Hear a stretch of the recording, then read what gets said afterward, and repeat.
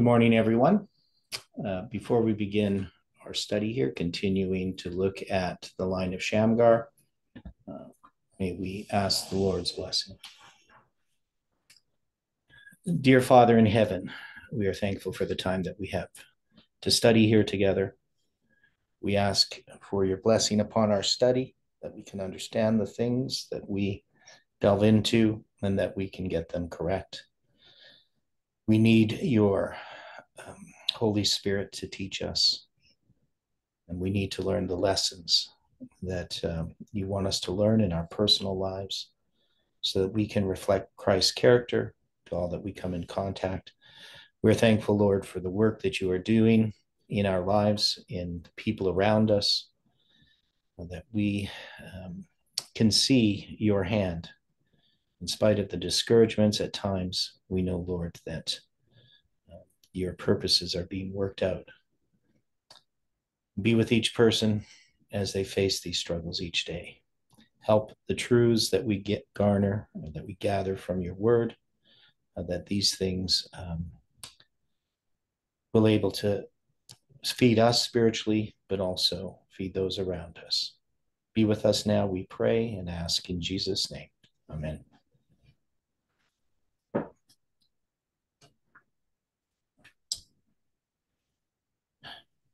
Okay. Now, what we have here is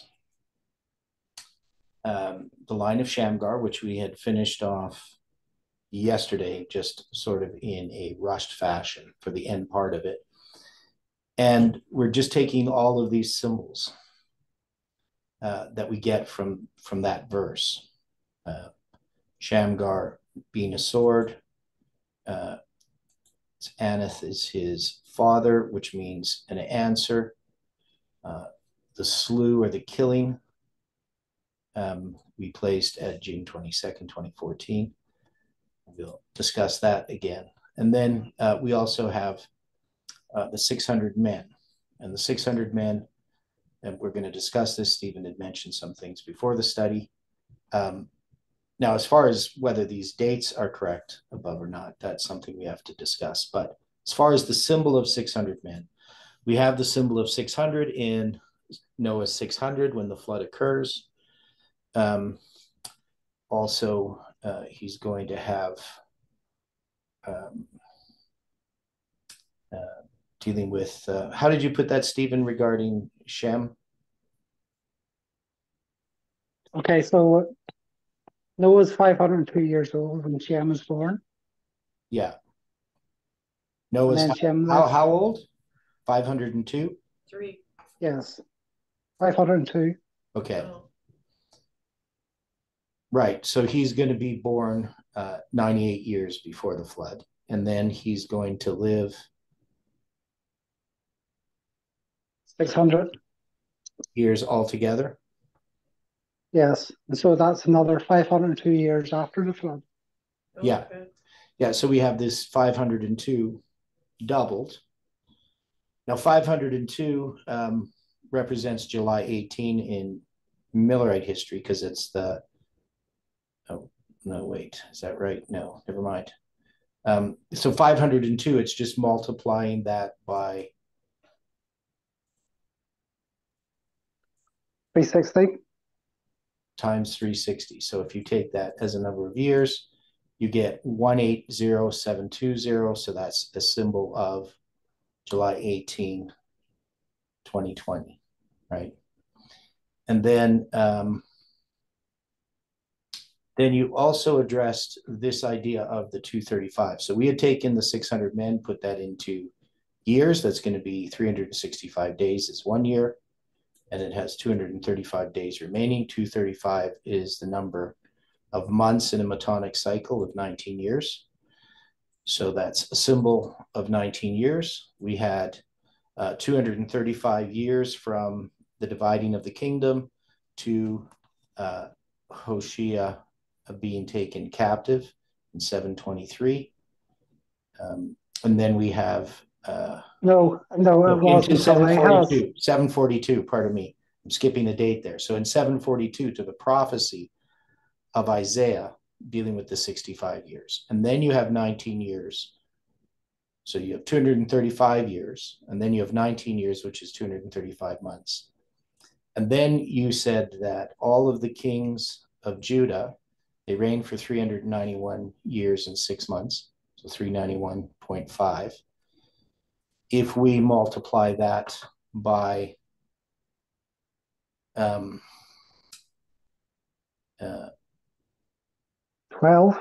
by 12, so the number of days in, or number of months in a year, we symbolically get 200.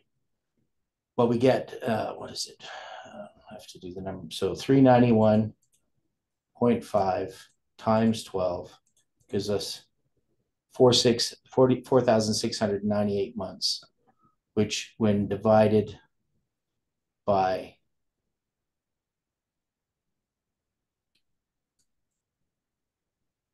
the number of the king of Judah, which is 20. Yes. So the average then is 234.9, which is almost a Metonic cycle, right? So 235.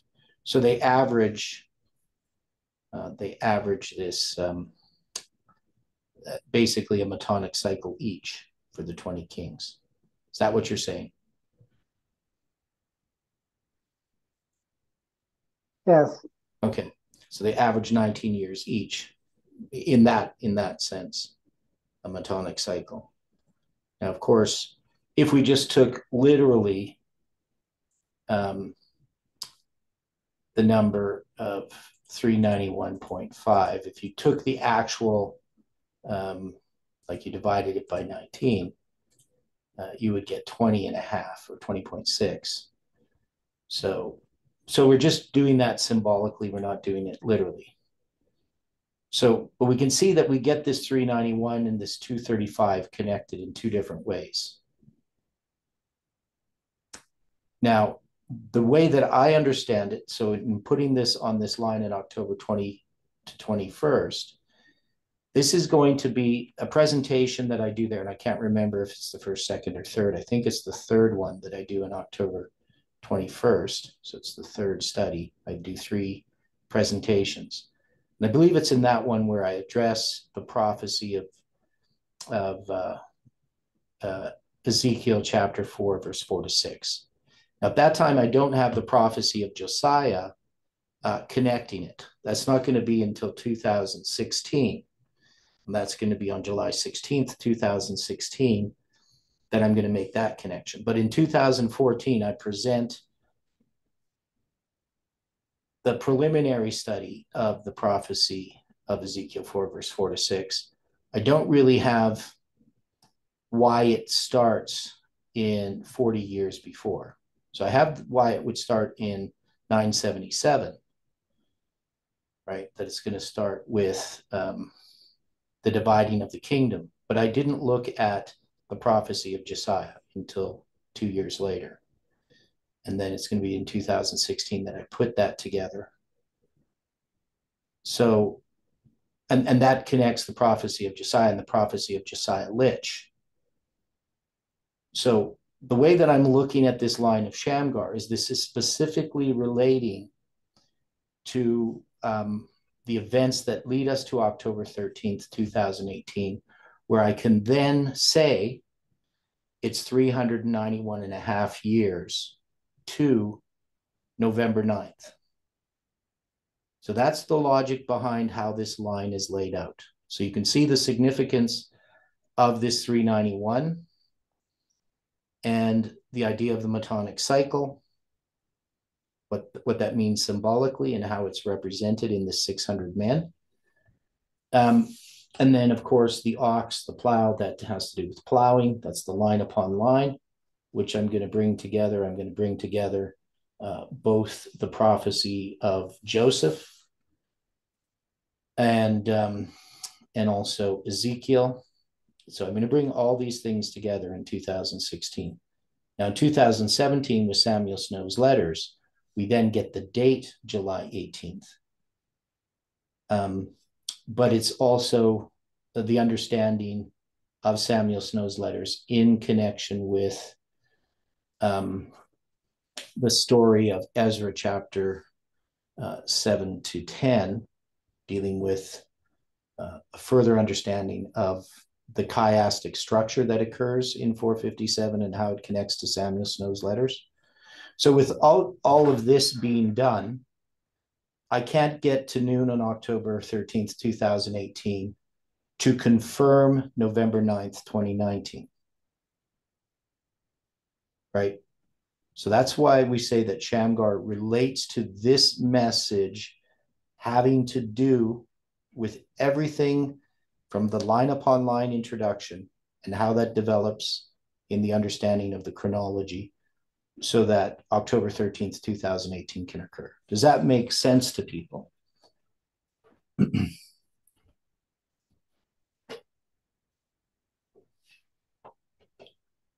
I would have to say yes. Yeah. Yeah.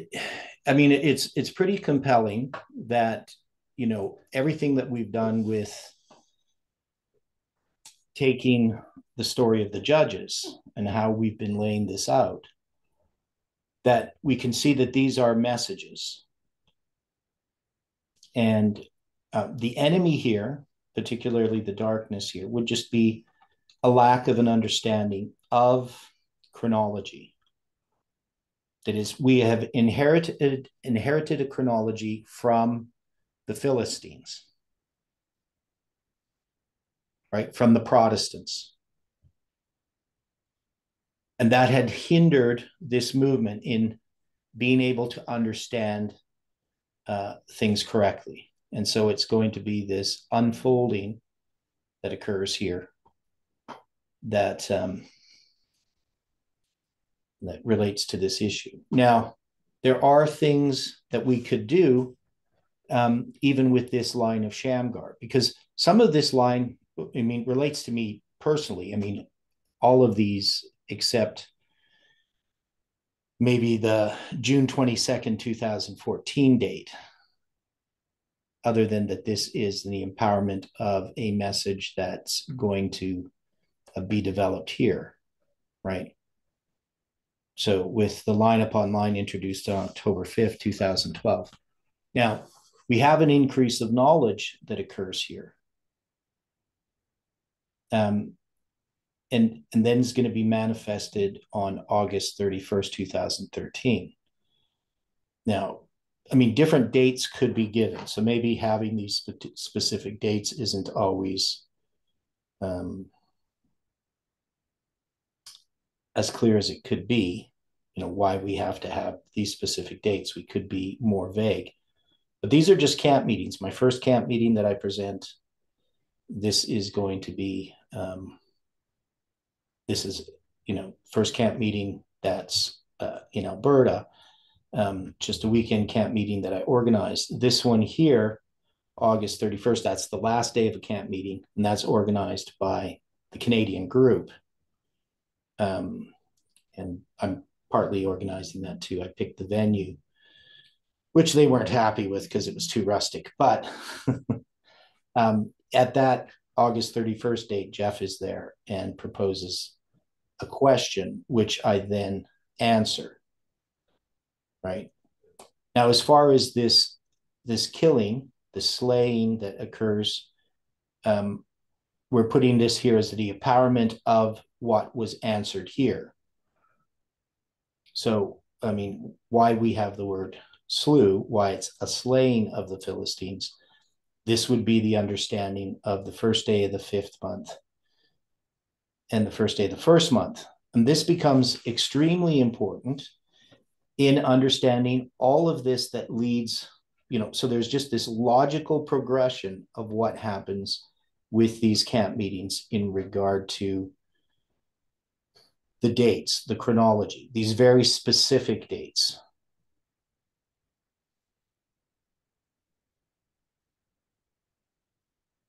Okay, so I don't know.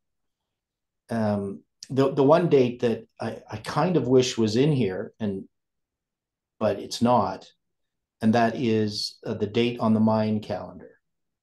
But that's part of another line. And the reason why I say this is June 22nd, 2014, Jeff marks this for what reason? This camp meeting in Arkansas. Why does he look at this date?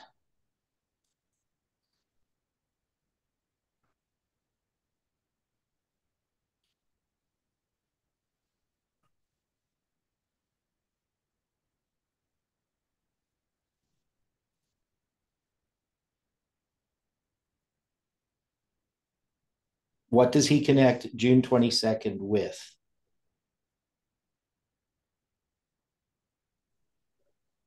The School of the Prophets. Yeah, so it's the School of the Prophets. It's the first camp meeting really put on by the School of the Prophets, though they're going to have it at the Lambert Church because the school is not large enough yet. They just started building the school, right? So they have the one house and they have the garage with the rooms there. So I guess what they call that. I can't remember what they call the rooms at a school. But anyway, so they have it at Lambert Church. Now I'm not going to be there. I'm going to be at the one in the fall, 2014. Student housing or something. Yeah. I don't remember. Anyway, it doesn't matter. So this is going to be at Lambert Church on June 22nd that they're going to have this camp meeting, and that's Noel who's going to be presenting that. But Jeff notes that it's 3 years to the day from when he receives $165,000 to begin the School of the Prophets.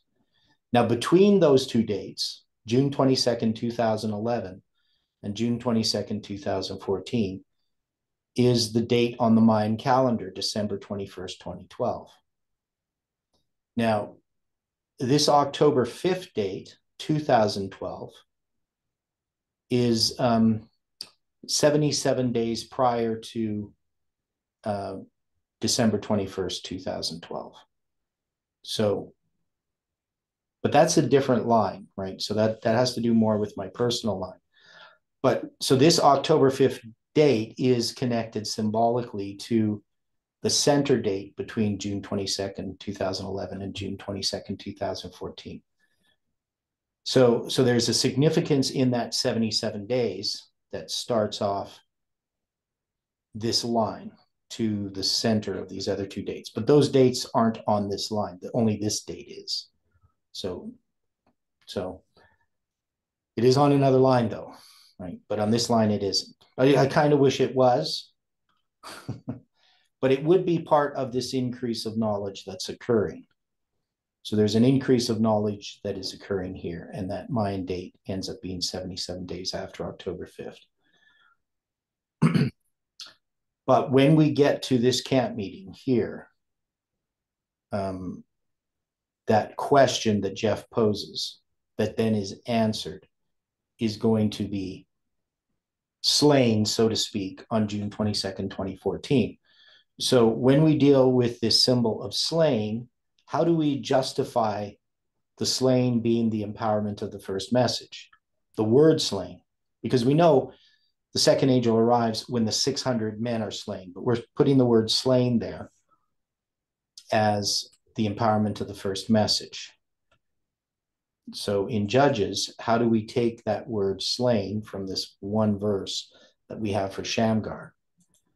And how are we addressing it then with this proclamation? So he's going to kill, right? 600 men, but we're using the word kill to mark this waymark.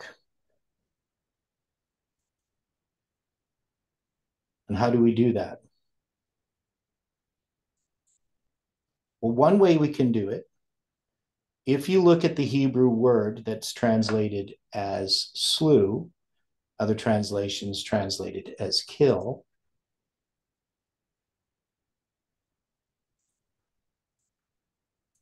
what is the Hebrew number? So we'll just look at it here. So what's the Hebrew number?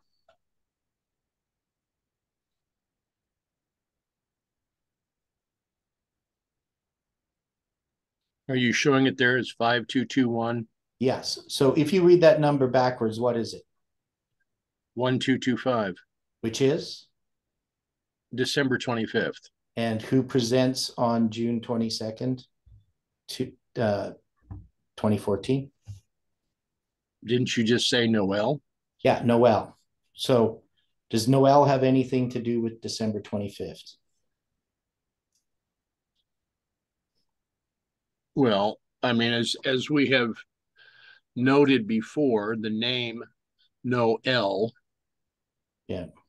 would be have a connection with that day. Okay. So that would to me to be a symbolic representation of why that word is going to mark Noel's presentation. Right? Okay. Okay. Now, the word naka means to strike lightly or severely, literally or figuratively, that is beat, cast forth, clap, give wounds, go forward, kill, make, slaughter, murder, punish. It has all these different definitions. Wound. Is there any way that we can take the meaning of that word and then place it with what Noel does on June 22nd, 2014? So we've taken just the symbol of the Hebrew number in reverse.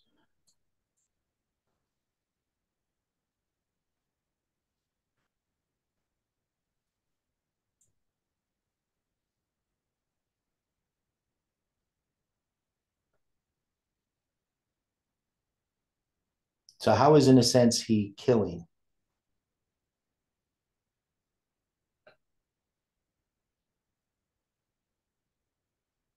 Because if he's killing something, what is he killing?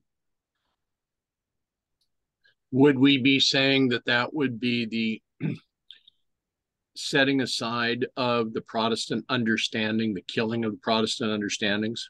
Yeah, so it has to be connected with the killing of this error. And since the name Noel is from the French and is to symbolize the day, December 25th. Yeah. We have a couple of tie-ins with other portions of scripture because we know what happened within France. So this tie-in is a lot more pregnant with meaning than we might have originally thought. Yeah. Now, the name Noel, the normal sum in Gematria is 46. The normal sum. Yeah, so the normal sum. The product is 12,600. So that's 100 or 10 times 1260.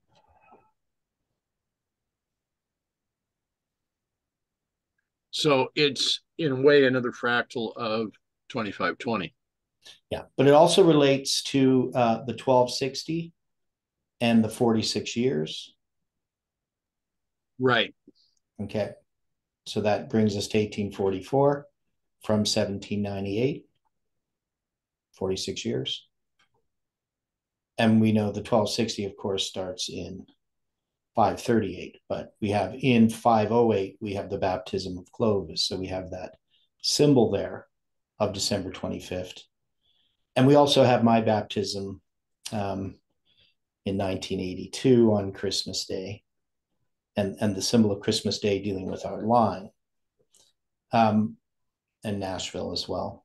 So this December 25th also ties together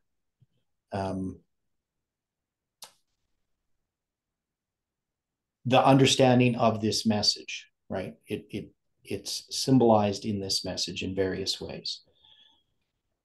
Now, we then have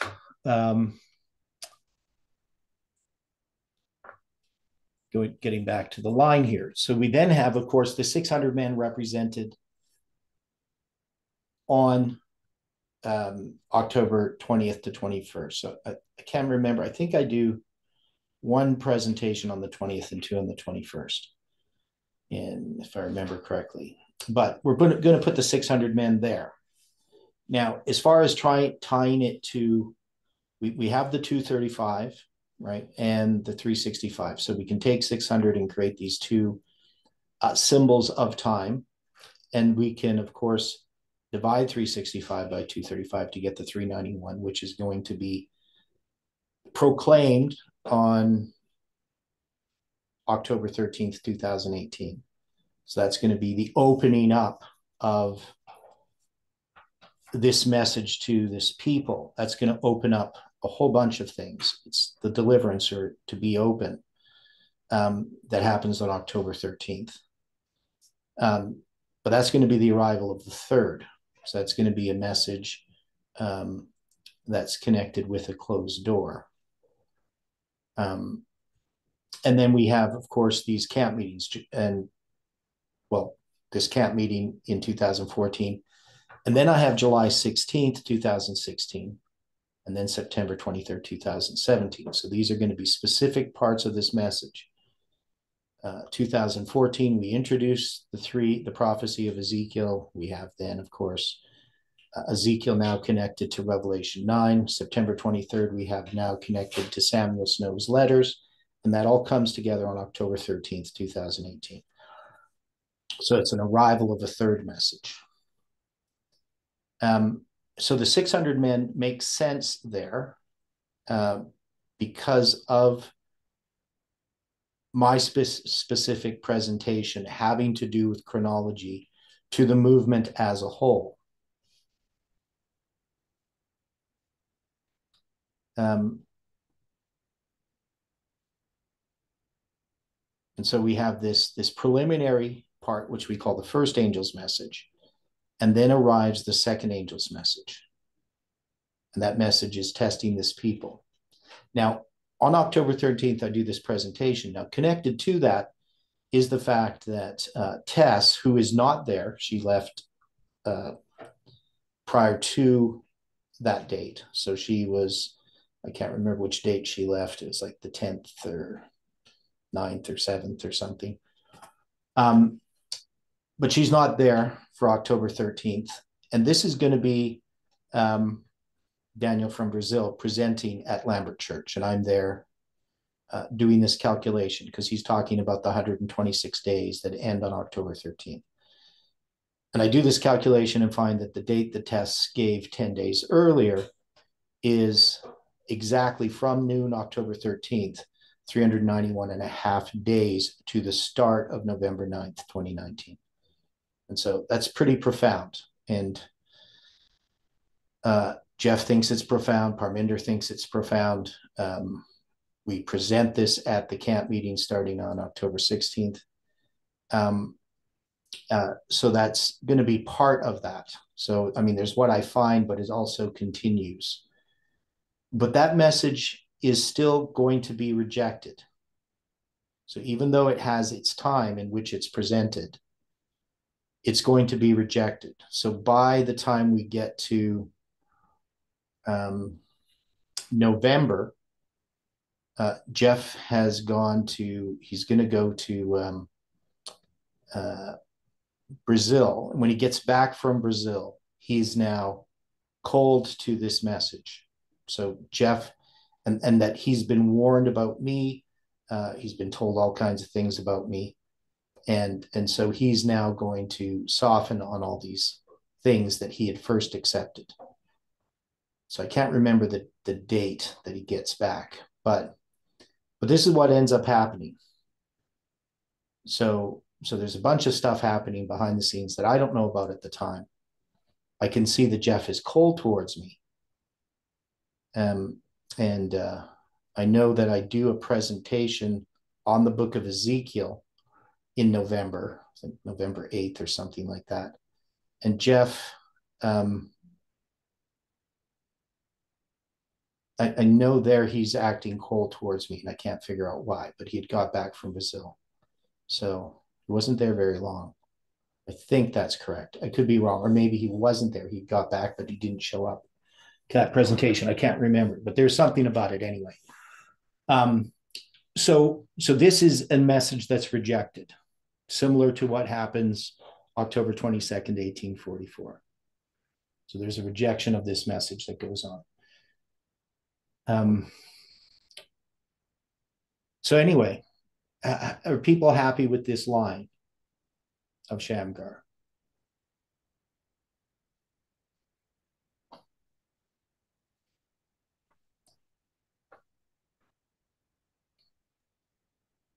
There's a lot of information here. Yeah. Yeah, a lot of information. And that's why I go over it again, you know. So when we look at the judges line, what I have here is that these messages of Othniel, Ehud, and Shamgar are the arrival of the first message on the judges line at 9/11. And they're going to lead to the formalization of the message, which occurs from October 13th, 2018 till September 7th, 2019. And this is going to be this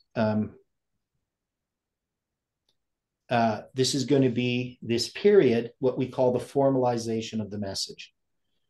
So in this time, we have the message is formalized, I'm saying there, but it takes time for it to formalize. So when I give the 391.5, it is finally going to be accepted. And that's going to be this battle dealing with Parminder, right? So by September 7th, Jeff wakes up during the rebellion at Baal Peor, right? And he sees what's going on. And so and this formalization then is going to lead finally to the story of Gideon, right? That's going to be specific to our line. And so we've already gone through this. We just haven't drawn out this line of Deborah and Barak, right? So that's something that we need to do. So I'm just going to copy this slide here.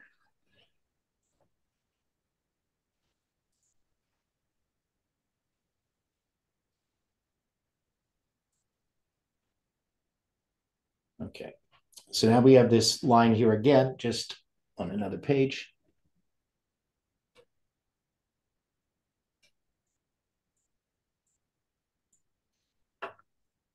And we're going to have to draw a line below it. So I'm just going to borrow Shamgar's line here.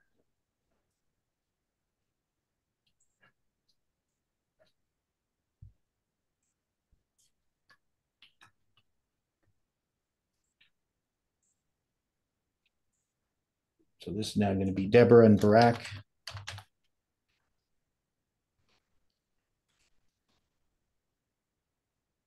Barak have 2 R's. I kind of think so.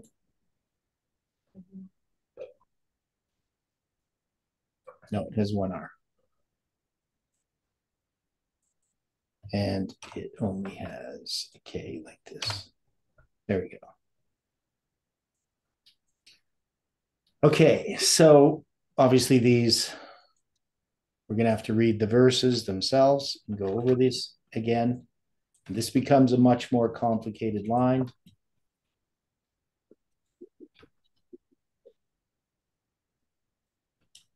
Now, even though we have a line, that is marking a specific waymark, when we expand out that line, the waymarks in that line can go beyond the line itself, right? So it's not like they have to just be between the other waymarks.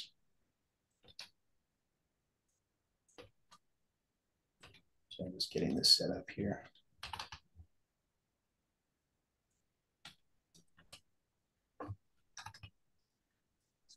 So here's our line. We don't know anything about it yet, but when we look at Judges chapter 4, we have a fairly complex line that we're going to have to look at. And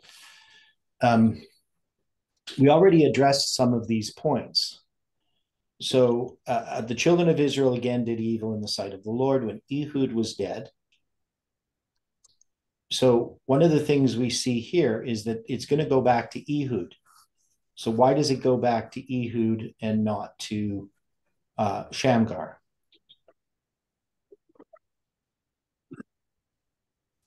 Stephen?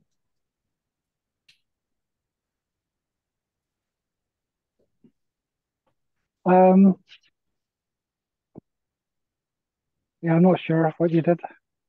Well, so we have Deborah and Barak, and I thought there was something about what Ellen White said, because we have Shamgar who's mentioned, but he's going to be in the west, right? Ehud's in the east, and it's not going to talk about when Shamgar is dead. It's going to talk about when Ehud is dead. That we're going to have Right. Jabin, king of Canaan, that reigned in Hazor, the captain of whose host was Sisera, which dwelt in Harosheth of the Gentiles. Right. So that means we're continuing this from Ehud, right? If we're going to chronologically place it, we don't know exactly where Shamgar is. As far as he seems to be in the same period of time as Ehud, right?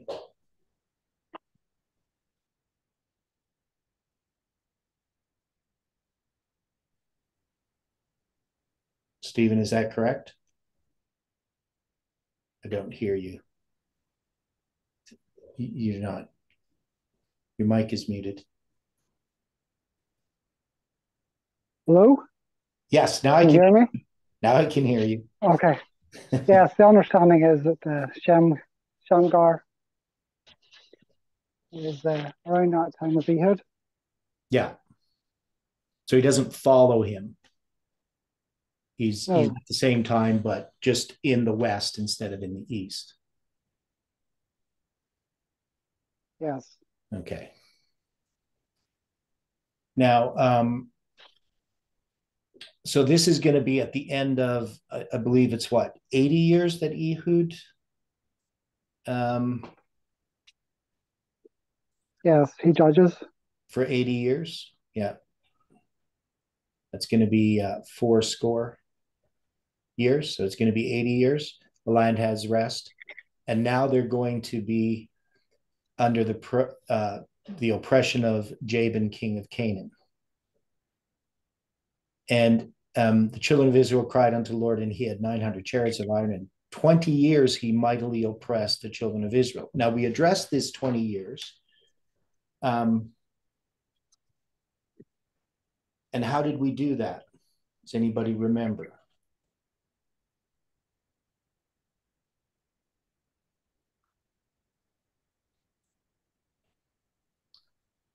Because we're going to start this line, this period of oppression, where?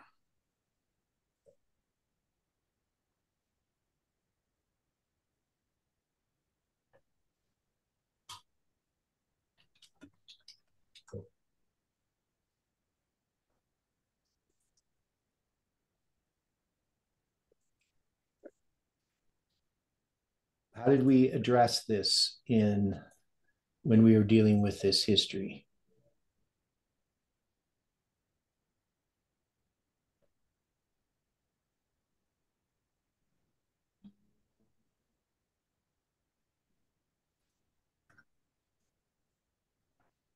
I mean, I don't really blame people for forgetting.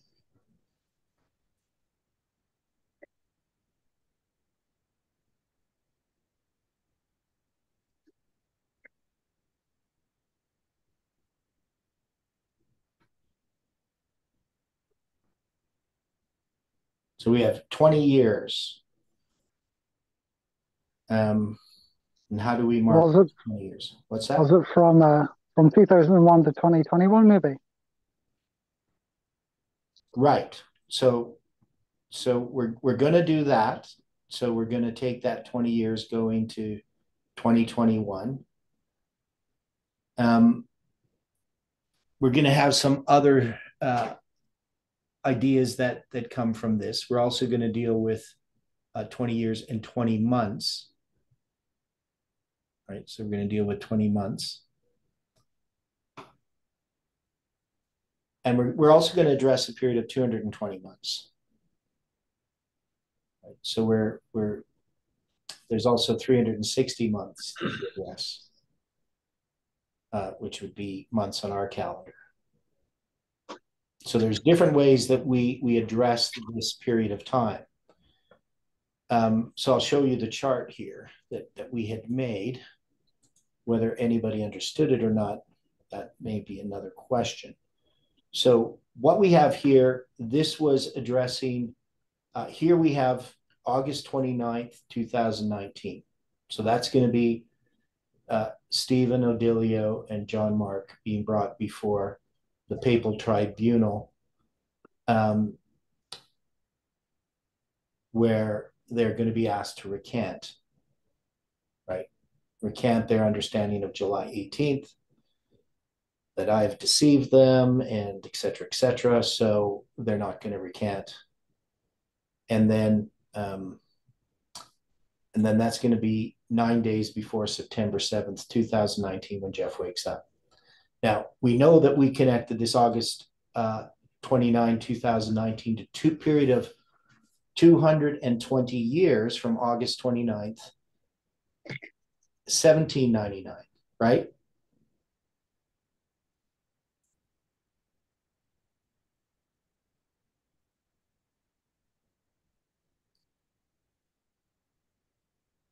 I believe that's correct. Okay.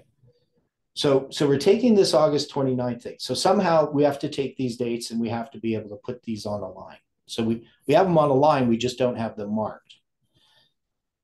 But we can go back from that 20 lunar months to January 15th, 2018. Now, January 15th, 2018 is 20 months from September 7th, 2019. I have there. So that's obviously prophetic months, because it's not calendar months, or they'd be the same date. So that would be, if we look at that, that's going to be a period of 600 days, right? So 600 days from January 15th, 2018 to September 7th, 2019. It's 600 days, which is 20 months. And then we can 20 prophetic months, and we can see that relates to the difference between 20 prophetic months and 20 lunar months is 9 days, right? So this January 15th date, the significance of it is that it's the start of the 200th month from September 11th, 2001, right? So and that's I believe, again, lunar months. So this has to do with the story of Ezra. We had taken these counts in the story of Ezra, and we had prophetic months, and we had lunar months, and we counted from August 22nd, 2001, which is the first day of the 8th month.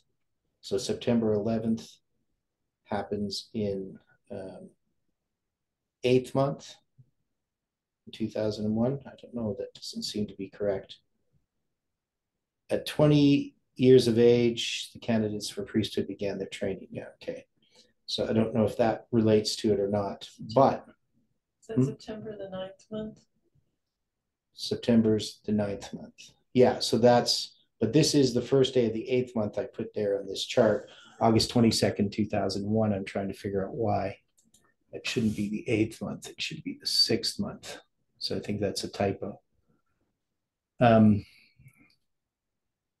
So if I go to 2001, August 22nd is the 6th month. So that's just a typo.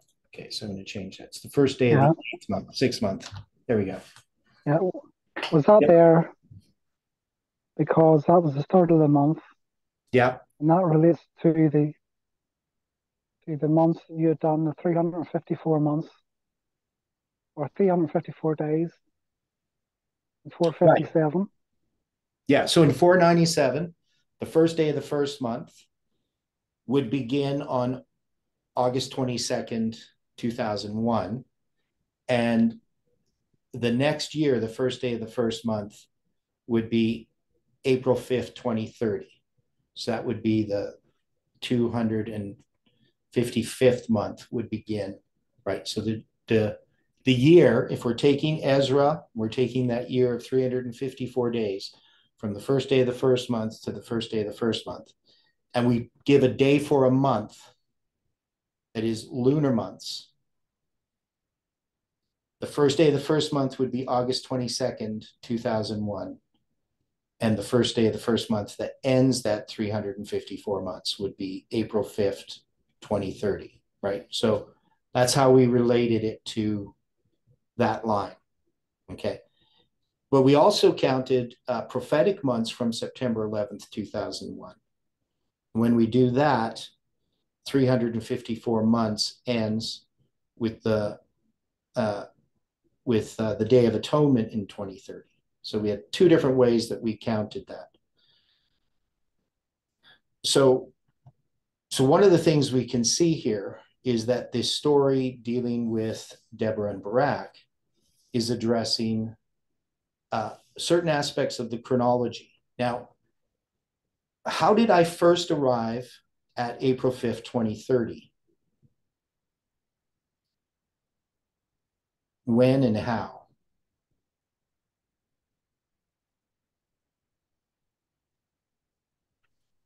Didn't we begin addressing this about 6 months ago?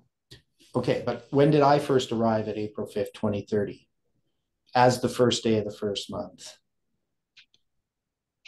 What study? What year did I figure that out? I ignored it at the time.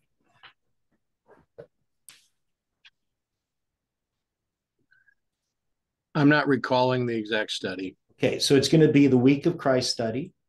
It's going to be presented in 2018. It's going to be presented in Alberta. Jeff is going to be there. And Jeff starts out his presentation with talking about Stephen's counting of the period from Pentecost in 31 AD to October 22nd in 1844, right? So he's going to be talking about that when he starts out his presentations. But I'm going to do a presentation on the Week of Christ. And in the Week of Christ study, I note that if we continue moving this forward, we're going to have the first day of the first month as April 5th, 2030. But I don't do anything with it, because even though I'm using this chart sort of for time setting, so to speak, because I'm not initially doing that, I'm just analyzing the Week of Christ. But I see once we introduce time that I could move this forward, and I could end up with a date in the future. That would be the first day of the first month, April 5th, 2030. But instead, I don't go that far. I just move it to 2019. That's as far as I'm going to look ahead prior to hearing about November 9th, 2019. And I'm going to mark the date that ends up being the betrayal of Christ by Judas, which is going to be when the movement is now transferred over to Parminder. And part of the person involved in that I mark is Bronwyn, right? So she's Judas betraying Jeff, right? So that's how I come to understand it. So that's going to be in 2018.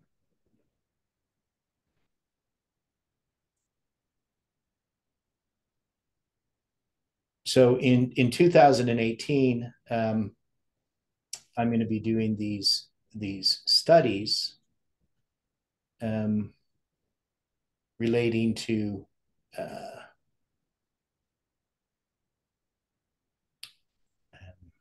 well, there's a whole bunch of things I'm doing at that time. Now, specifically at this time, because the date there, I'm just going to look at this January 15th date. I haven't really ever marked anything in it. But in 2018, where are we here? January 15th, 2018.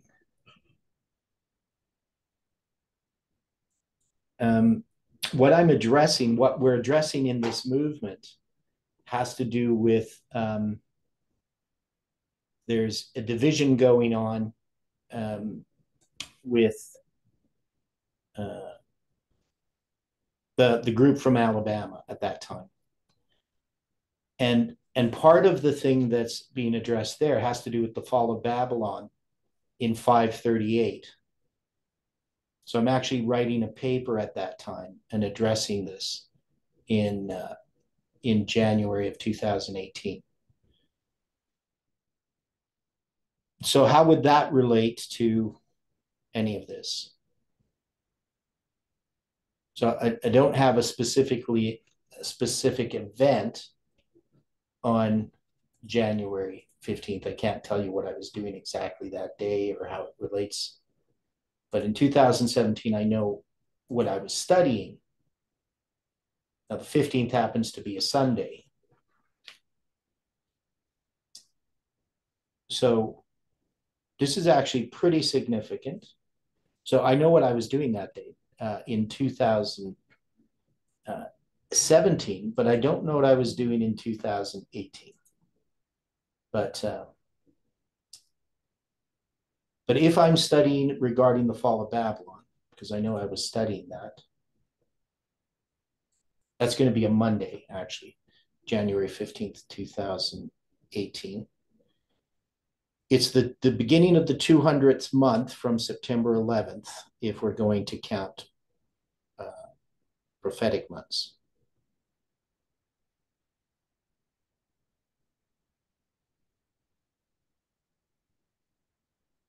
And then we're going to have 20 months to September 7th, completing a period of 220 months. I know this is getting rather detailed, but if I'm addressing the fall of Babylon, does the fall of Babylon have any symbolic representation that we can note that's going to connect us to this period of 220?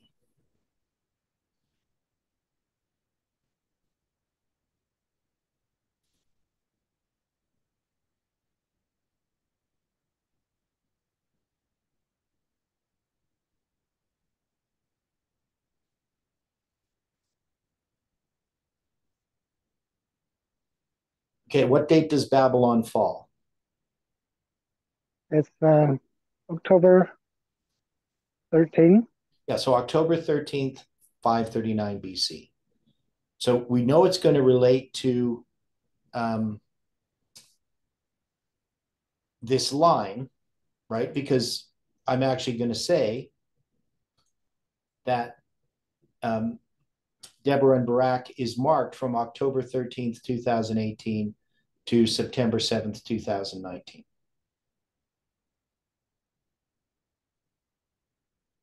Is that fair enough? To see that that's going to relate to this? And so the fall of Babylon on October 13th, that it is connected to the proclamation of the 391.5 on October 13th, 2018.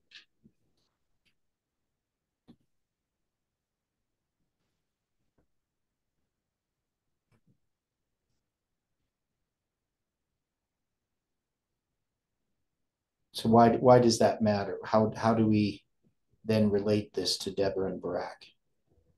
How are we going to take Deborah and Barak? How are we going to take the start of this line?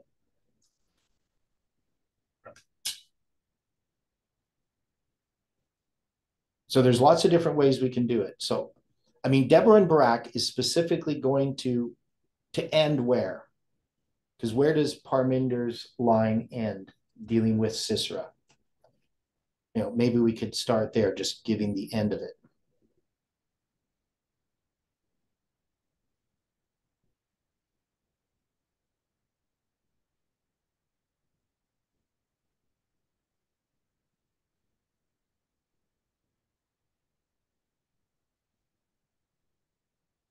Are we going to end it at September 7th, or are we going to end it at November 9th, 2019?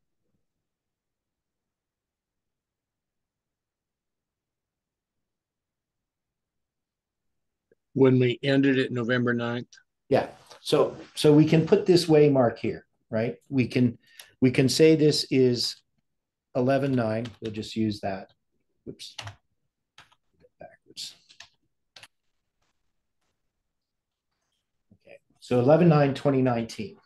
That's going to be the end of this line of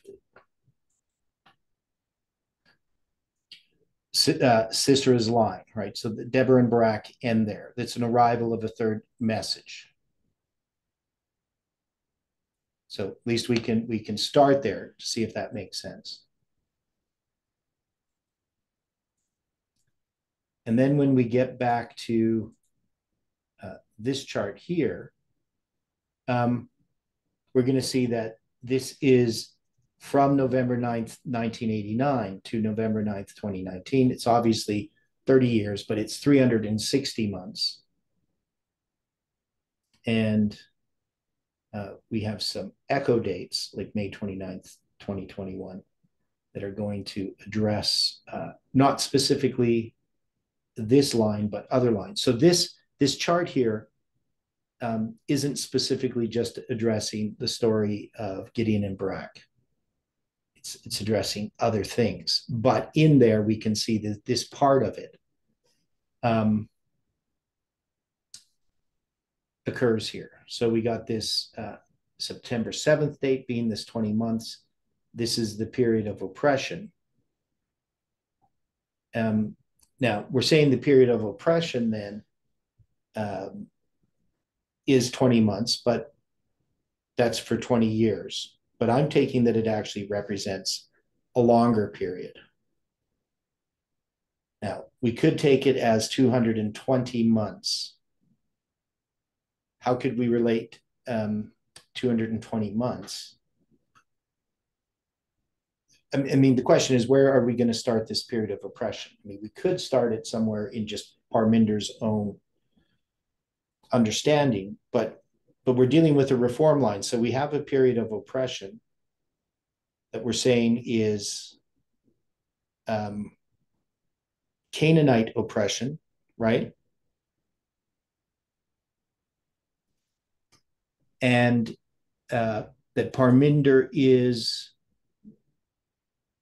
so this is Jabin, king of Canaan, and Parminder is, his message is being represented by Sisera, right? So this has to do with, and Sisera, which dwelt in Harosheth of the Gentiles,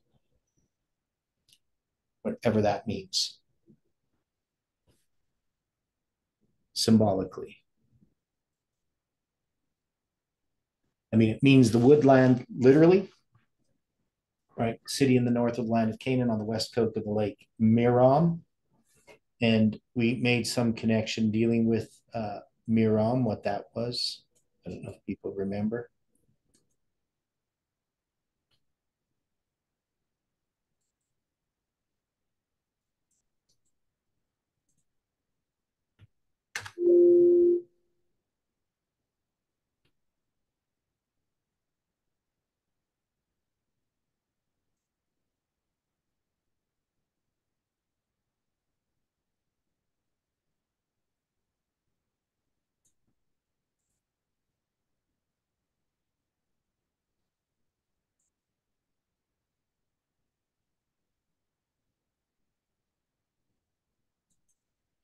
Anybody remember any of this?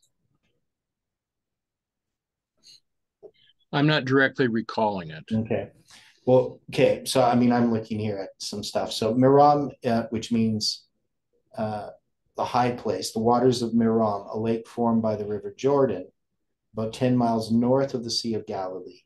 It is a place memorable in the history of the conquest of Palestine. Here, Joshua completely routed the confederacy of the northern chiefs under Jabin. It is a remarkable fact that, though by common consent the waters of Merom are identified with the lake through which the Jordan runs, between Panium, here they say Banias, but that's Panium, and the Sea of Galilee. So these are This is a lake. The Jordan runs between Panium and the Sea of Galilee. So we took some significance there regarding Panium, because Panium is going to be on our line July 18th. So what would the Sea of Galilee be then?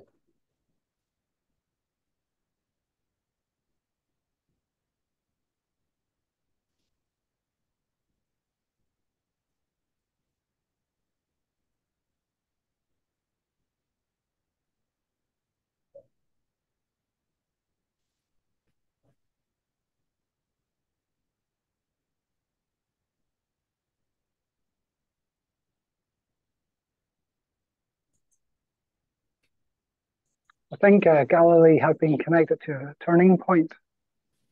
Okay, so it's a turning point, right?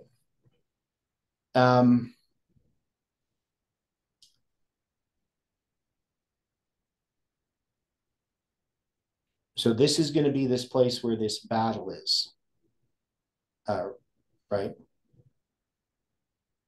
Or at least this is where Sisera is from, and it's going to be in this area that we're going to have this. There's more to it than that, of course, but it's in that general area. This is where Sisera and Jabin, the king of Canaan, he reigned in Hazor, right? So that's another place in that general area.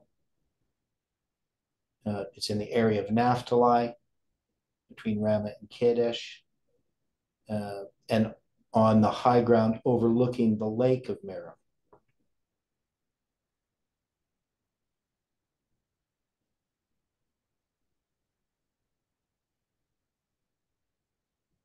So there are other places called Hazor, but this is the one. So this is going to be in that general area.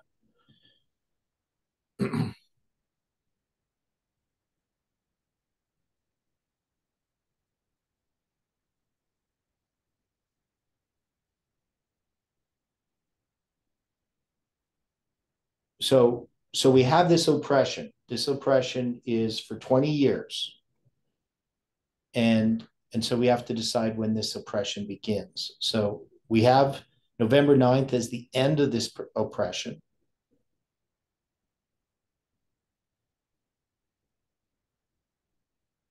Now we have 20 prophetic years that goes from September 11th, 2001 to May 29th, 2001. We also have 20 literal years, that is solar years, from September 11th, 2001 to September 11th, 2021. But we're not choosing to mark this as the end, right? So this oppression, we're going to say that it's ending on November 9th. So we're going to take this, instead of these 20 years, we're going to take these years and we're going to turn them into 220 months, which is divided in 200 and 220, so to speak. That's how I've done it, but whether that's the best way to do it or not.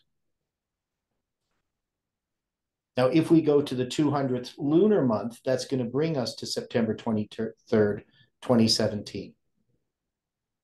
But that's going to be counting from August 22nd, 2001.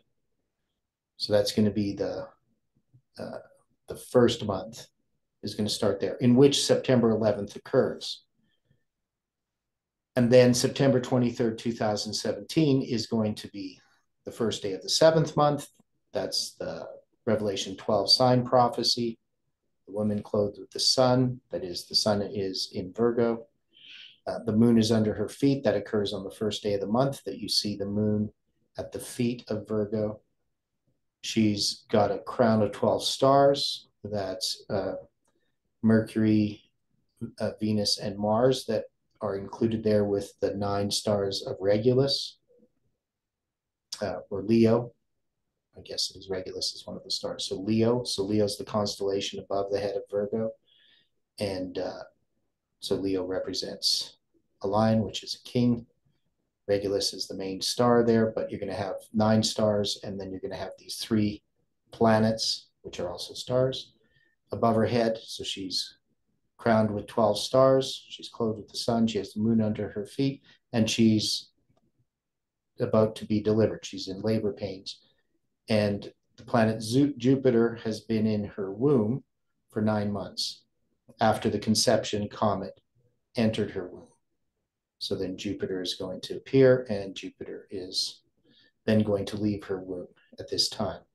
And that's when that's a failed prediction, by the way. So the Revelation 12 sign prophecy is a failed evangelical prediction that the 1260 years are going to begin on that date. And instead of them beginning, it's going to be a proclamation of July 18th at Lambert Church. But it is a failed prediction, just like the Mayan calendar one is a failed prediction. So that's going to be the start of the 200th month from the first month being the month in which September 11th occurs. And then we would have, from that date, we have 777 days to November 9th. But we have all of these other symbols. We can take the 200th prophetic month, and we can bring us to January 15th. It'd bring us a little further if we used months of 30 days or 30.44 days, our months. But anyway, so what do we have here? How do we then put this on a line if we're going to give the start of this? So I'm just going to go. Hopefully people have that in their mind enough. So we're going to say it's going to end 11/9/2019. That's going to be the end of Sisera. So what are we going to start this as?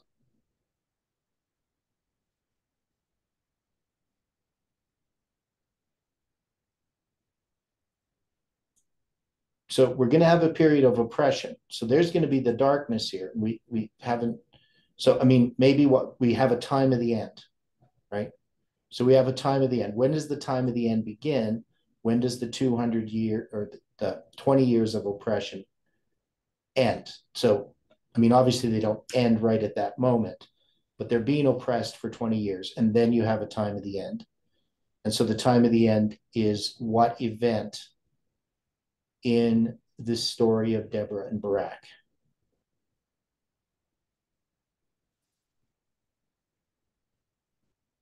I know that's, I've taken the long way around, but I wanted you to think it through, what we're doing.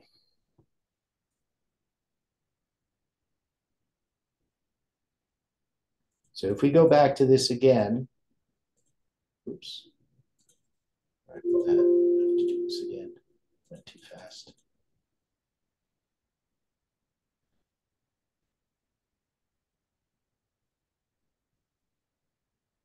So we have to put the time of the end somewhere, either 2017, right, September 23rd, or we would just January 15th, 2018, that period of time. So this is now a period of oppression. So we're saying the period of oppression starts at September 11th. Does that seem fair enough?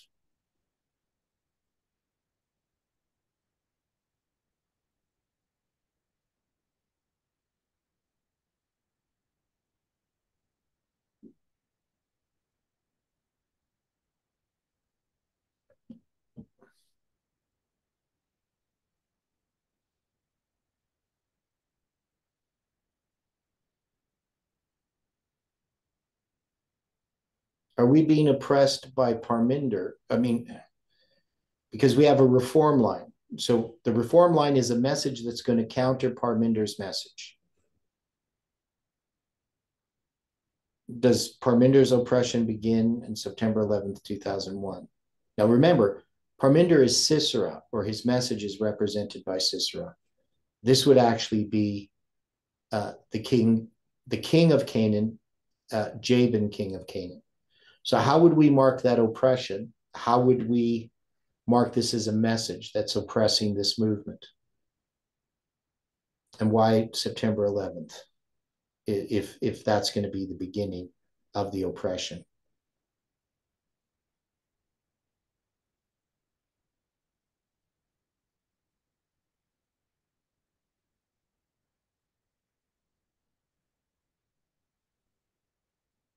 Do people follow what I'm doing?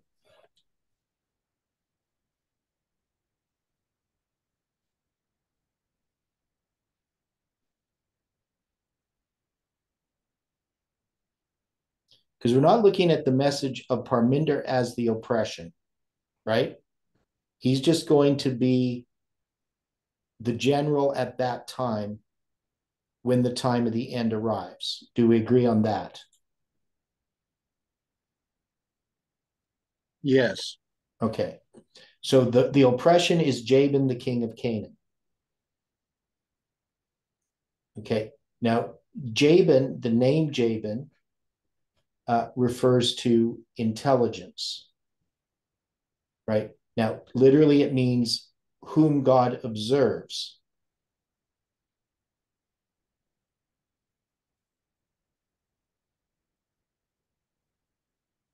But it means intelligent. So it means basically it's a type of intelligence we would call analytical. To separate mentally or distinguish, that is generally understand, attend, consider, be cunning, diligent, direct, discern, eloquent, feel, inform, instruct, have intelligence, know, look well to, mark, perceive, be prudent, regard, skill, teach, think, cause to make, to get, to give, to have, understanding, view and deal, wise or wisely, or wise men, right? So how are we under an oppression that can be represented by this sort of analytical ability that Jabin represents by his name?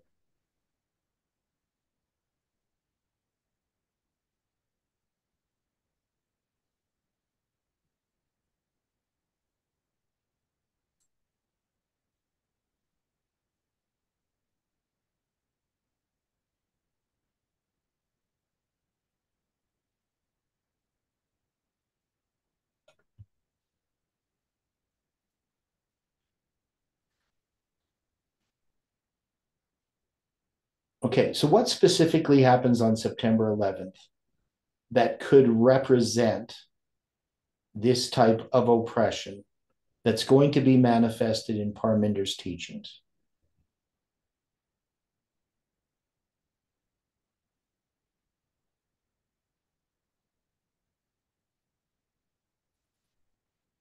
Could we connect this to spiritual formation? I think we'd have to. Okay. Is what Parminder doing the same as spiritual formation? If it isn't, it's at least opening the door for it. Right. So Parminder's, having people watching videos at double speed. Is that a type of spiritual formation? There again, if it's not spiritual formation, it's at least mesmerism. Yeah.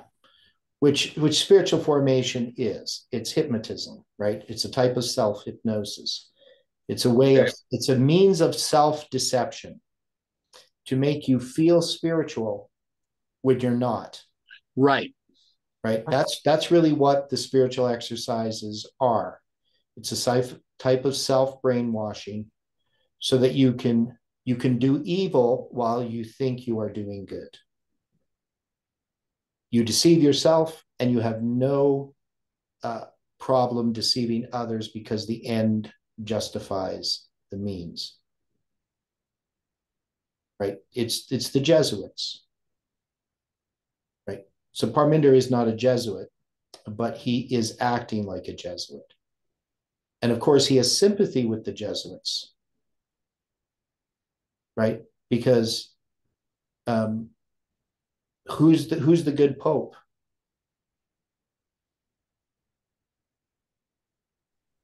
To him, the Black Pope is the good Pope. Well, in this case, Francis is the first Jesuit. Right, the Black Pope. Right. So he's the first, and he's good as far as Parminder and Tess are concerned. Right.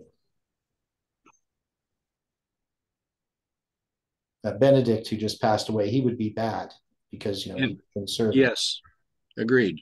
Yeah. So so they have this sympathy with the methods of Jesuitism. He openly admitted he used deception. Basically bragged that he used deception to gain. Now, the way it was is it's like I had to use deception because of the conservatives controlling this movement. If I had been open and honest, I wouldn't have been a part of the movement. I wouldn't be in the position I am today. Right. So it was an excuse for using deception because of the evil that existed. So to him, the end justifies the means, which is, of course, a satanic principle. Right?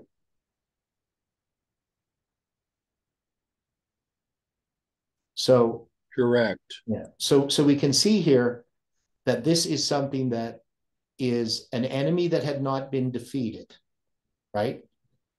Jabin, the king of Canaan. He's in the land of Israel. He's a Canaanite king.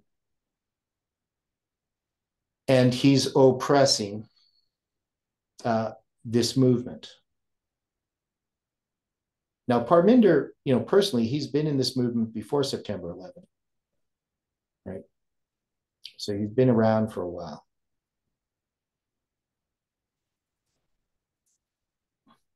I mean, he's obviously a lot younger when he joined this movement. But whether, he's had these plans all along, whether he's been deceptive this whole time, I would think that he was never a conservative, truly. He just took on a disguise. Now, Sisera, the name Sisera, we don't know its origin.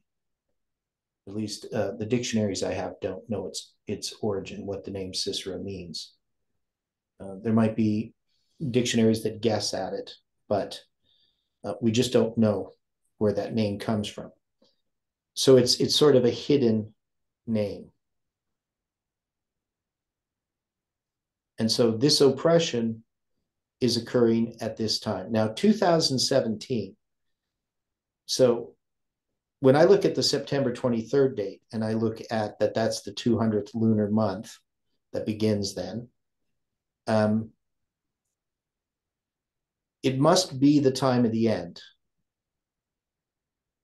Now, it has 114 days that connects it to the 200th month, prophetic month, in 2018. But I think it must have something to do with that history. Specifically, in 2017, so I do these presentations on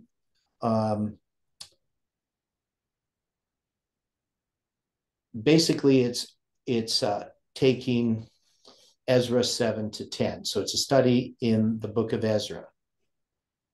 And then when I do this presentation, I also have Samuel Snow's letters because I'm connecting 457 BC to Millerite history, right? So that's what I'm doing. With Samuel Snow's letters, I can make these connections. And then I do this presentation about July 18th being a symbol of the prediction before midnight. And I've tied this structure of Samuel Snow's letters together with the May 2nd date that Blessings had produced, that Taba was promoting as being the symbol of the prediction before midnight. And so I'm in a sense seeing how these different views can be reconciled, right? Because I'm a peacemaker. I want to bring people together. And yet, we have Dwayne Dewey, who's hurt because July 18th, which he believes is the symbol of the prediction before midnight, is rejected. And May 2nd is being promoted, as well as Parminder being promoted, which he doesn't like. So we have also a prophecy, right? So we have a prophecy. It's a failed prediction, but can we mark September 23rd as the time of the end? Because it's the end of a time prophecy.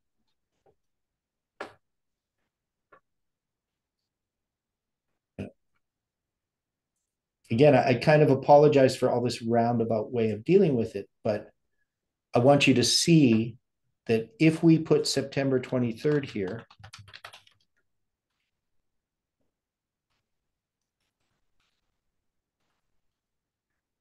this way.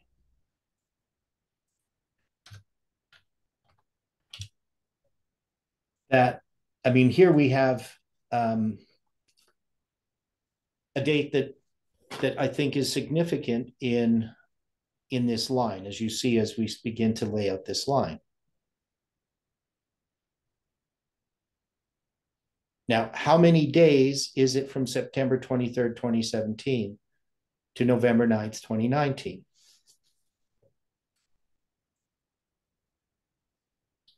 777 days. So we're going to have this Deborah and Barak line of 777 days preceding our line, which is going to be the line of Gideon, addressing the proclamation of July 18, 2020, that's going to begin on November 9th, 2019 and end December 25th, 2021. So does that seem reasonable? It's going to take one of these. It makes a good point. Yeah. So I think it becomes a valid line in how it's set up. We've followed all the rules that we've been using before, and I did it this way. So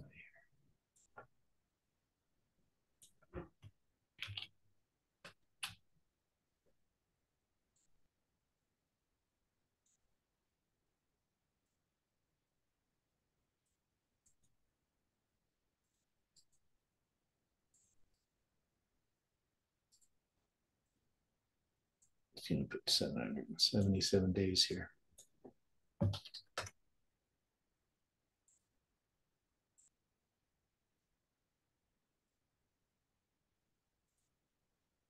Okay, so that should make sense to people.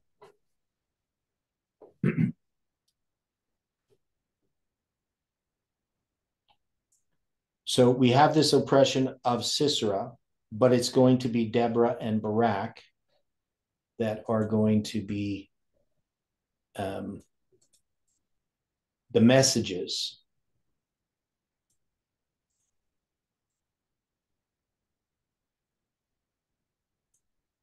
that are going to be an increase of light, so that when we get to November 9th, 2019, we have a third angel's message arrive, and we have a closed door.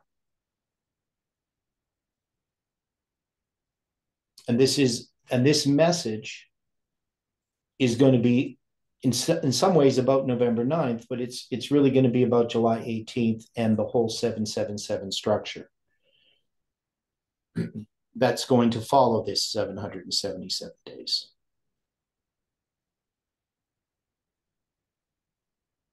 Now, we should be able to see kind of the events that are going to unfold in this history, the dates, because we need a formalization of this message. So September 23rd is the arrival of a message. So we need to know what that message is. It's going to be formalized. It's going to be empowered. And then a second message is going to arrive. And then there's going to be a formalization and an empowerment. And that should be relatively easy to see how we're going to do this tomorrow. But I want people to think about this line.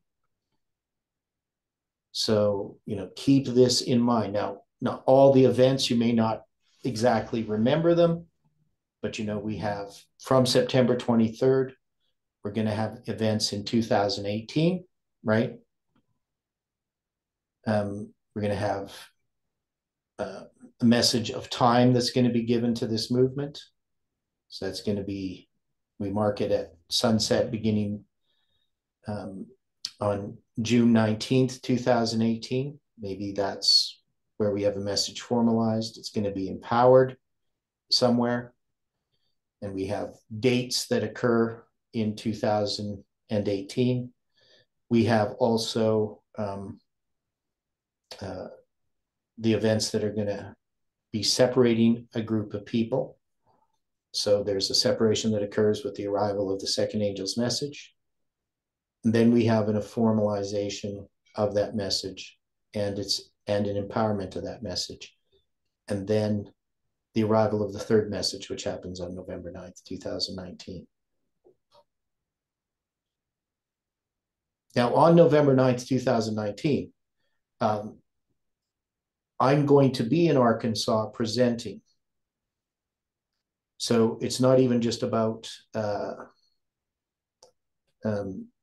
the date there that was chosen. I'm in Arkansas and I'm presenting on the 273. I was given only like the Sabbath school to present, but they gave me an afternoon study at the request of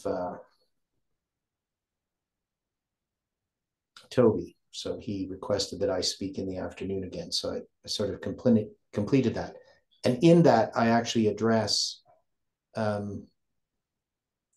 September 23rd, 2017.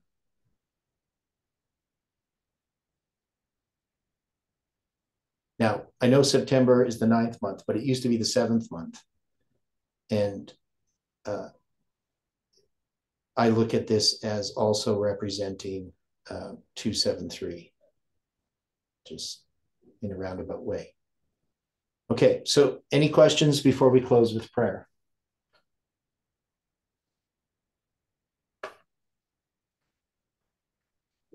Not at this time. Okay, well, let's pray.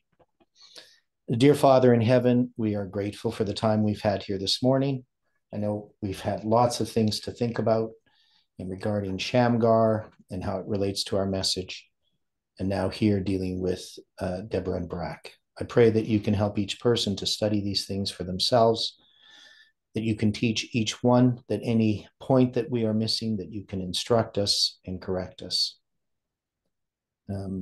Be with us throughout this day. May your angels watch over us. And may you guide and direct in our personal study. We pray and ask in Jesus' name. Amen.